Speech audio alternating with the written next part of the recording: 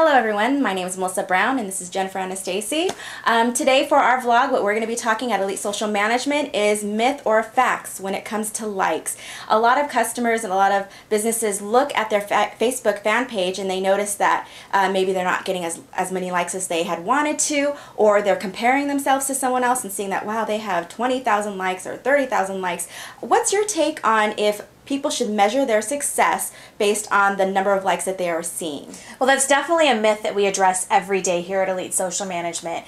Whether you're a celebrity, whether you're a brand, or whether you're a business, success is not measured in how many likes you have. What I tend to advise people to look at is their monthly active users. You're going to see on a successful page, the monthly active users is going to be higher than the likes. And you know that your base is engaging and wanting to seek out your information that way. So if you have, let's say you have 100 likes, but you have 500 monthly active users and that number's going up, then you're continuing to trend in the right direction. Right. Yes, we all know that getting another like is definitely an ego boost, yes. right? We'd love to see somebody else that becomes a fan of the page. And eventually, if you're doing things right, that's going to happen naturally. But you also just have to think about what the type of business is that you have. So for example, a good example of this would be maybe a weight loss company.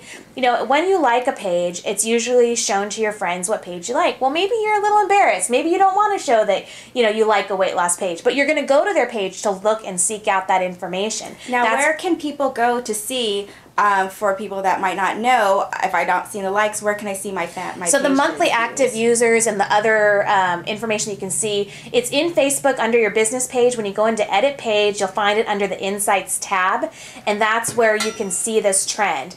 Now, the other thing you want to think about is unlikes. So with Facebook likes, you definitely see the trend moving in the right direction, going up. Your monthly active users are going up. What should send up a red flag? And one of the things that should send up a red flag is if you're seeing people that previously liked your page actually taking the time and the effort to go through the process of unliking it. First, most users will hide your post, and Facebook in the last few days has actually changed that, and it's rolling through. Once again, another Facebook change, and it's rolling through the Facebook universe. So, you know, you might see it on your page today, you might see it tomorrow, but previously Facebook users could hide a certain stream of information without actually going through the process of unliking.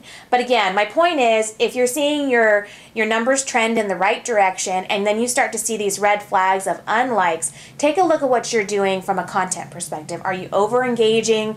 Are you under-engaging? Are you saying something that's maybe offensive to your base, to the fans? There's a reason why they're going through the process to unlike. Most Facebook users as of today, and this may change with this functionality change, but right now most Facebook users, the majority of them have never ever even unliked a page or know how to use that feature. So once again, you can go back to Insights, look at the trend to see if you noticed a big drop during a particular period, and go back and look at your content. Right. So what I'll do is, say for instance on August 21st, you know, last month I saw 1 or 2 unlikes, and that's enough for me to do an investigation. Right. I'm going to go back to see, what did we say on those days? Was there something that could be misconstrued? And take it as constructive criticism and take it to heart. So, you know, one of the things that we always look at is if there's any unlikes, it's worth the time as a page owner to try to figure out why. Now, you're not going to always know those answers, but sometimes you can make a pretty educated decision as to why you lost a fan that day. Sounds good. Yep. So it sounds like when it comes to likes and measuring your success as a business owner, that increased likes at a certain rate is not one that you'd want to measure your success on. It's to really look at the overall picture through Insights, if, for example, if you're using the social media of Facebook. So exactly. All right. Well, until next time, thank you. Thanks, guys.